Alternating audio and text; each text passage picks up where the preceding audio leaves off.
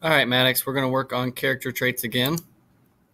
You'll remember that character traits are somebody's personality. We see them through their dialogue, how they speak, their actions, their thoughts, and their feelings. And it has to be something that happens a lot. So what we have here is a story about Victor and his crazy family. You're going to read that, and you're going to try and find character traits of every character. And you'll come down here, and I need the character name, the trait, and then the evidence here.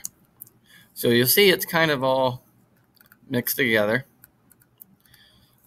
So you have some of them that have the character name. So for instance, Diana is here. So you'll go through and you'll tell me what trait she is and her evidence here. So her trait, her evidence. And then you'll do that for each person. So what I would do first is go through and get the characters. So you're looking for the order of the characters. Go here. So right here, you'd be looking for the bossy character. Right here, you'd be looking for the athletic character. Here, you're looking for, he gladly gave up his bed and slept on the floor for his cousin. So who did that would be their character.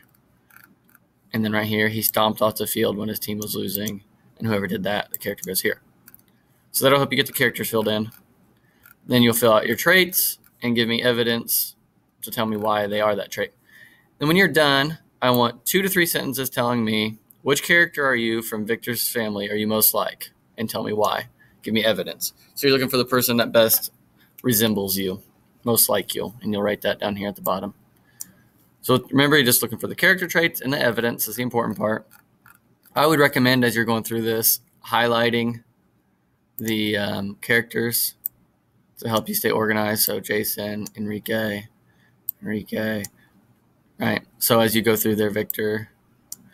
So as you go through and the first time you read, I would just look for characters and underline them. And that'll help you be able to find them easier when it comes time for this. Okay. So if you have any questions, make sure you post them on Google Classroom and I can help out. Good job.